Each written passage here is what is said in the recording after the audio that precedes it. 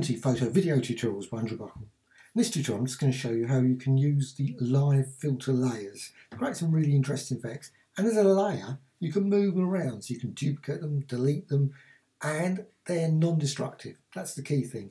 You know, if you apply a filter, and there's a whole range of filters in Affinity Photo, just go here, you've got range, that's it, you apply them, that's the whole image destroyed. Obviously you can duplicate the layer and so on and so on. But live filters, you don't have to worry about that. You can remove them at any point, shift them around, and much more. So, key panel, layers.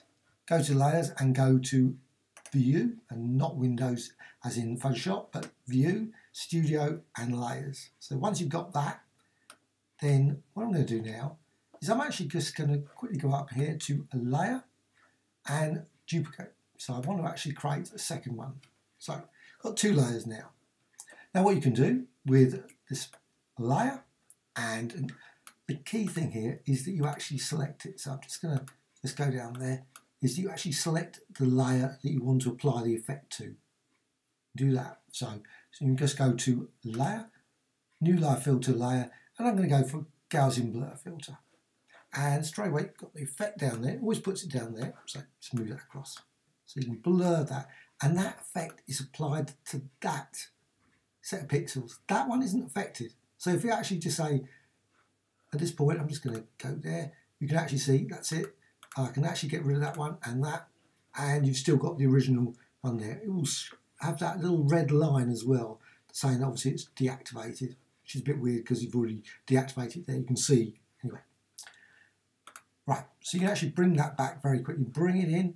You can also apply it to the whole thing, so you just select there, and you can see you just select that little image and then drag it up there, and then that's applied to the whole image. So what you just do, just go down here and then set that to say multiply, and obviously you had a different image, and I'm going to now apply another filter effect so it's different, so it's slightly different. So layer and new live filter layer, and I'm going to go for something that makes it really stand out, that one there.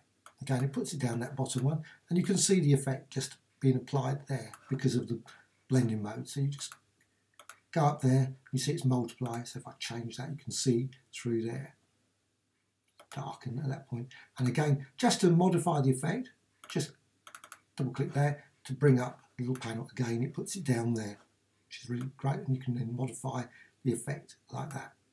Now, if you want to add that to the other one, you can just drag that up to there and put it there, and you can see now the lens distortion has been added to that one there. And you can actually just remove that one as well if you wish. So you can actually just click there, just select that and move that there. And now in that case it's been added to that one. You can just move it up further up and lens distortion. So you can move them around just to avoid putting it onto. Doesn't make any sense actually putting that there. So if you do that, put that there, you can see it's added to the Gaussian, and then it just disappears because it's been applied just to that Gaussian blur, which makes no sense because there's nothing for it to distort. It's just an effect, so there's no distortion of the Gaussian blur. It's possible, I guess, but it doesn't seem to work that way. So you can just drag that down, and then you can see the effect.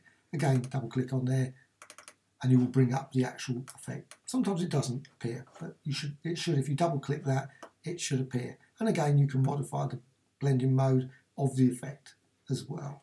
So that's a whole range of different options there. And again, you can just then select there and move it down to that, and then put it onto that picture, and you'll see lens distortion there, and drag it down to there, and the Gaussian blur there. You can actually just select there, so you can see, select just that little icon, and you can drag that around, move that down, and so on and so on. So just select, and again push that up there, move that up there, and then you can move that around again. It's just a layer that you can shift around, and you can also, if you go there, just select there, and you can say layer and duplicate. So you can actually duplicate the effect again just by doing that, and again click there. You can double click the effect and modify it, so it doesn't have to be the same as the previous effect. So, and again you can modify, click up there, and then change that, and you can see how it's applied to the layer below. It's just affecting that there. And of course you can bring that back in again, and so on and so on. And you can actually keep seeing, modifying the effects in multiple ways. I'm just going to remove that. Doesn't really need that. There. Okay. So what you can also do, if you don't want that effect, you can click there. You can also just then go to a layer and delete. So get rid of the Gaussian blur, and you can see then obviously just the lens distortion. And again, if you want, you can just then move that up there, and so on and so on.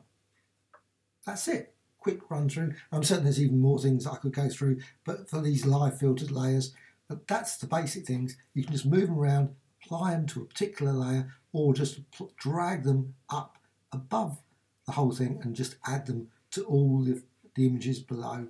And also obviously move them, I say, onto an actual layer and all that sort of thing. Hope you found this of interest. Thank you much.